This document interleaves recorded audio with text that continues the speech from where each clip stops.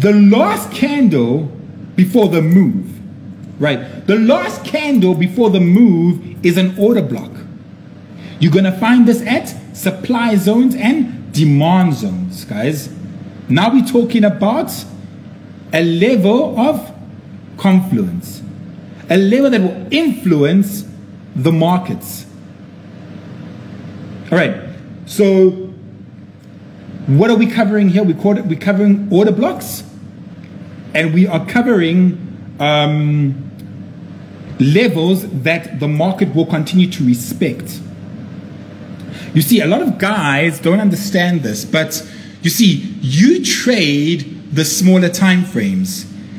And you see, like I said yesterday, when you are trading the smaller time frames, you are trading the way your retail traders are trading, right? Because they're moving with massive momentum. You're moving with those little pullbacks, you know, the little pullback, and then the push up, and then another pullback, and then the push up, where they're moving from A to B.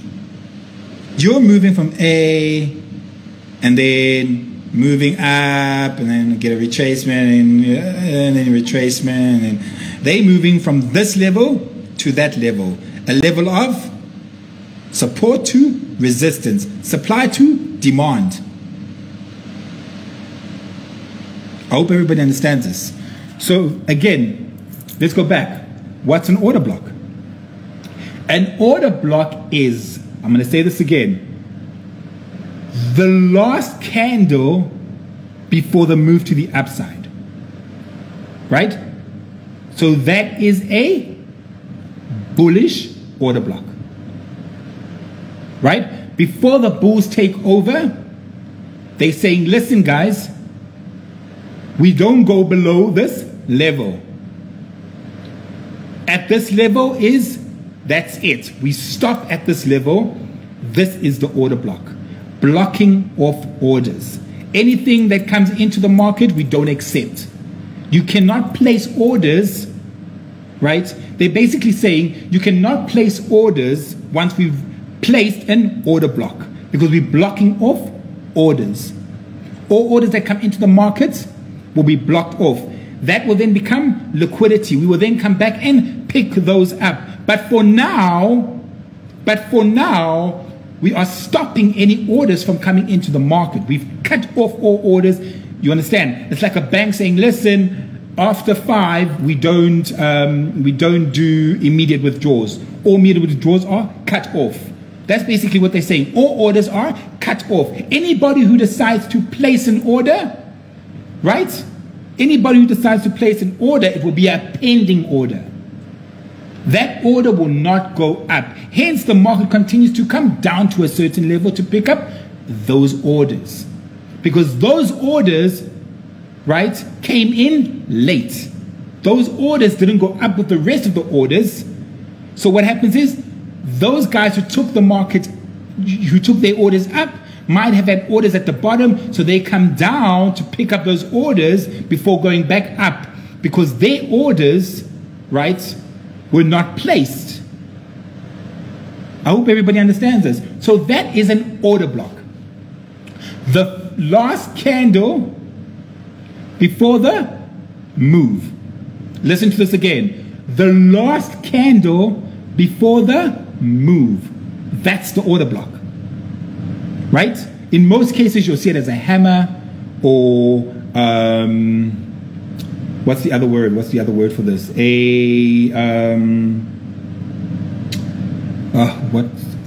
to think of the word. But anyway, I can't think of the word. Sorry, guys. But yeah, a form of a hammer or something of that sort is an order block.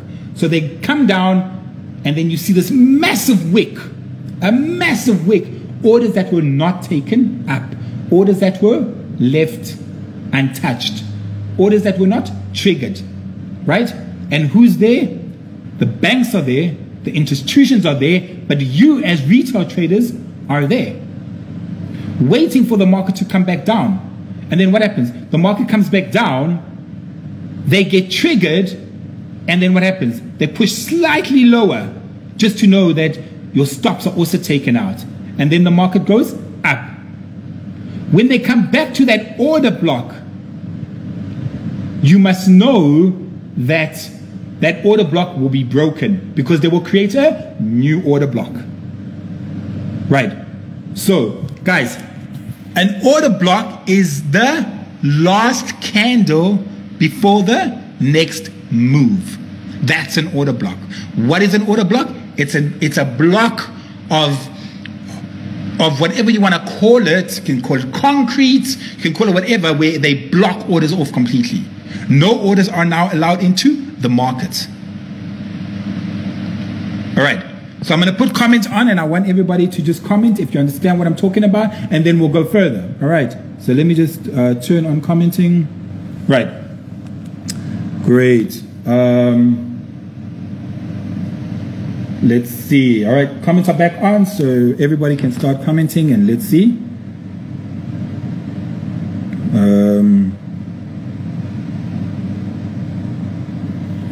Did everybody understand what I was talking about? Did everybody understand that?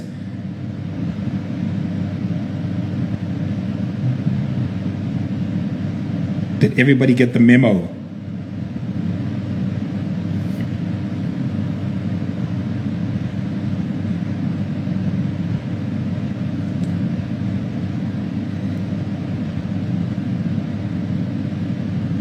All right. So now I'm going to show you an order block in practice. Practical work. Let's go to where there was an order block, right? So here, let's zoom in.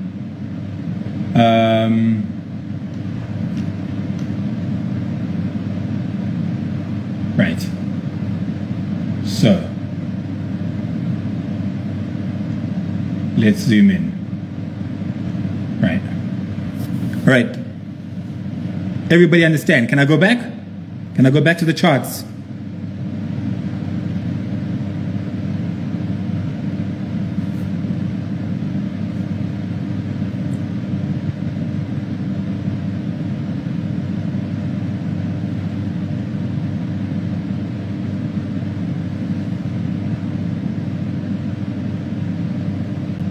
Guys, don't jump in with fibs and all of this. We're not talking about that. We're talking about order blocks today. Right, so I'm going to get back into it. All right, let's go. Turn off commenting. All right, guys, so here we are again. Right, back to the charts. This over here, that over there, this candle right over here, that's an order block. Everybody understand? So they blocked orders, so nothing would go below this level. Everybody with me? Nothing would go below that level. No matter who pushed the market down, orders were stopped. Nothing went in after that level. When price closed, no more orders were allowed to go in. That was the order block. The move, right? The last candle before the move. That was the move. The last candle before the move. Everybody with me? All right. So, what is an order block? That's an order block. That there is a influential level. Why? Because there is so much orders and liquidity at that level that the market must come back down to pick up. So what's going to happen? The market will bounce off this level as they have over there. We can see a lot of rejection happening. They should then bounce off and come back down to collect those orders. All right. So, guys, I hope everybody understands this. What is an order block? It is the last candle before the initial move. All right. I'm going to say this again. The last candle before the initial move.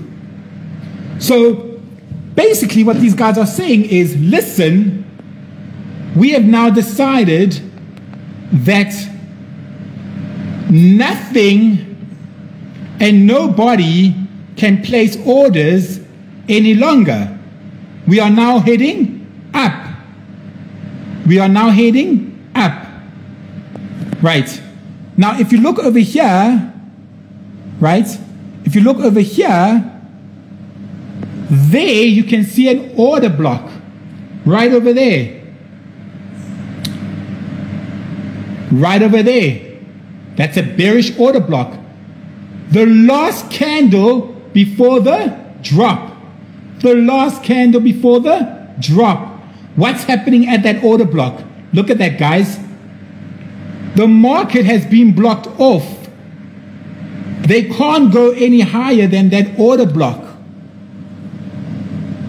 Do you understand how important these order blocks are? So that order block, right, was to the downside. So what do you think is happening over here?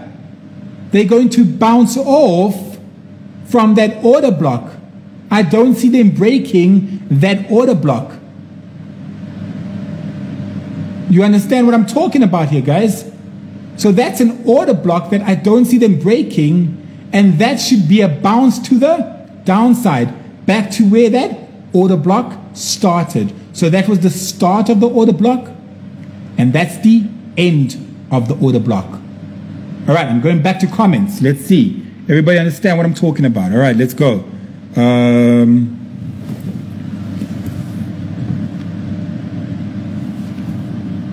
We all understand what's going on here.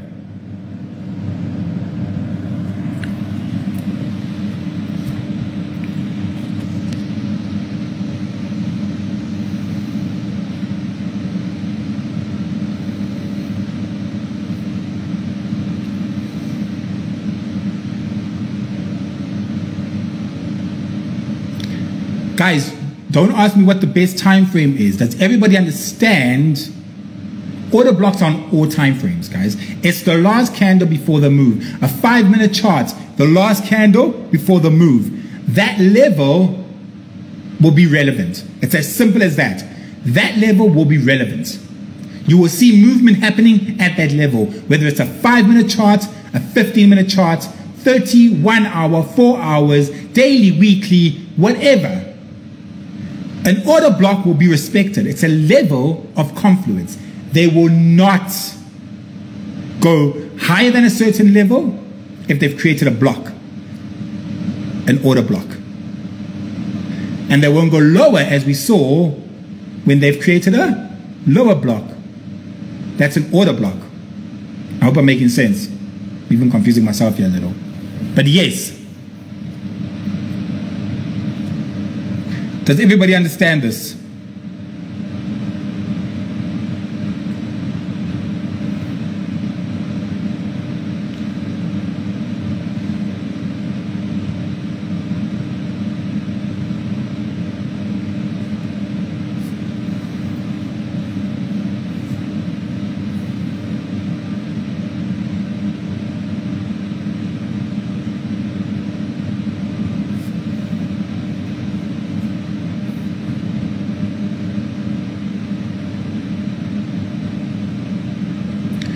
This person's an idiot saying that I'm teaching you support and resistance.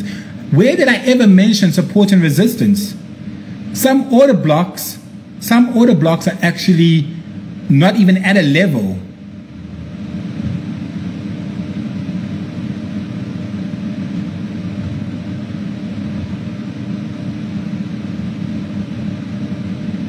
Before a level becomes support or resistance, supply or demand, an order block is created, but an order block isn't created at every support and resistance level. So no, it's not me teaching you support and resistance. It's me teaching you levels that the market will respect. Hence, it creates a order block, blocking off orders.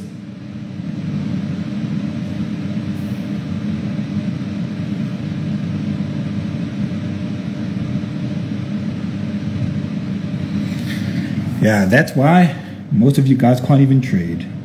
A lot of these guys with their funny comments can't even trade. Don't even know what I'm talking about.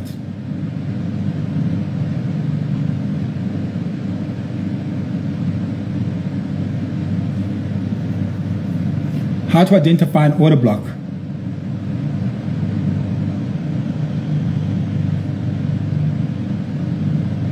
It's not about them pushing my buttons. It's me going out of my way to teach you guys something and you make fun of it. That's what it's about. I go out of my way to help you guys, and you guys don't take it seriously.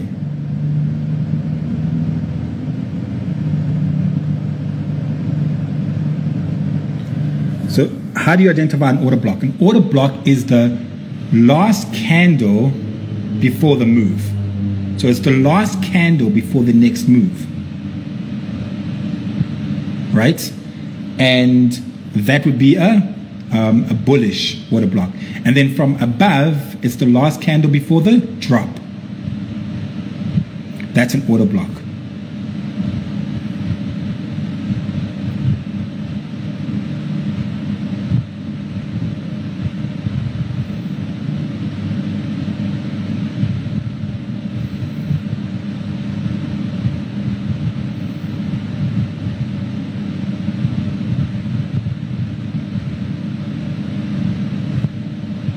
So, guys, the market will continue to respect order blocks as it is over here. You can see over here. So, this over here, that over there was the last candle before the drop. And this was the last candle before the buy. And because there's an order block, there's so much rejection at this level because they're not going to break this level but rather bounce off it to the downside. Everybody understand?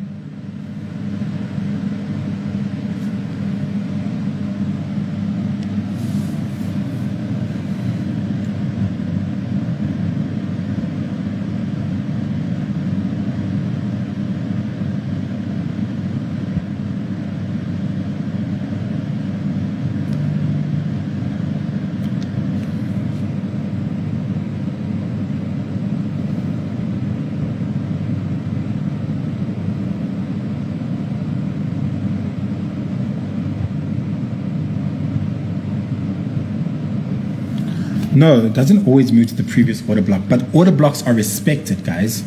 Order blocks are respected, as I showed you before.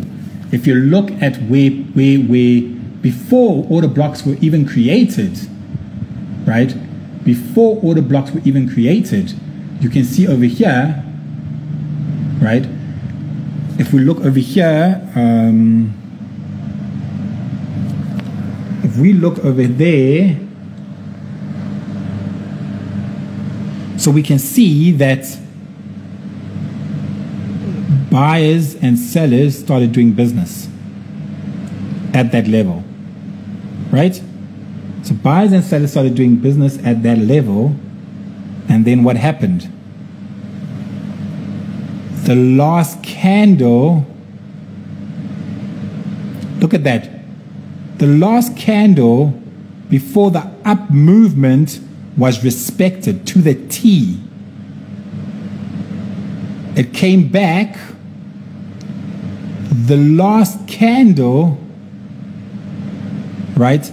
The last candle before the down move was respected. So what I'm telling you guys is that everything plays a role together. It all works hand in hand. But where did it start? That contraction phase. Again, what happened? We had a contraction phase over there. The last candle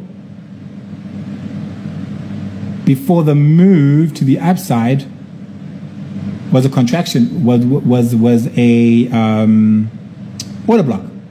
Big order block, but What I'm saying is that if you look over here, the last candle before the down movement was respected. Respected again. That candle over there before the down movement was respected. But where did this all start? Where did it all begin? Right over there where they started doing business. That's where it all began. So I hope everybody understands that everything goes hand in hand. Everything goes hand in hand.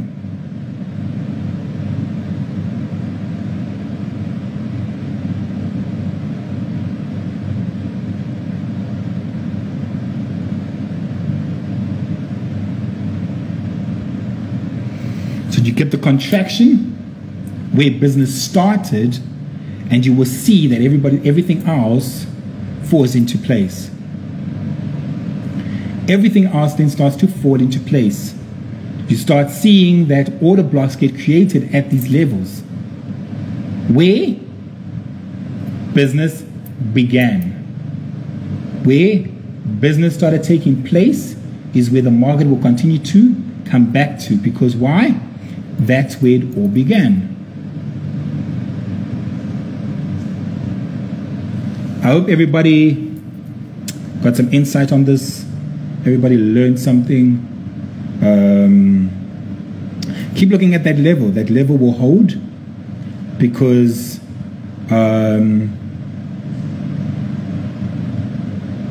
it's basically the institutions blocking off anybody trying to get into the market to push the market up. That level will hold. See, and it's not a level of support. Oh no. You see, the order block is just slightly higher where stops were. So the market came up to take those stops and then it fell.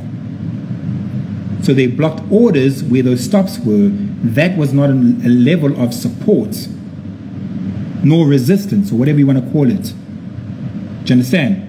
So it's not support and resistance, it's order blocks. It's levels where there was a demand for liquidity. So I hope everybody takes what they've learned and goes and back tests it and becomes profitable. I mean, that's what this is about. Understand? So I think I'm done here. Everybody understands what an order block is, and yeah. Unfortunately, guys, I don't save the videos because a lot of the people cut out what I'm saying or what I'm showing, and they start selling that material. I've seen it. There's a YouTube channel.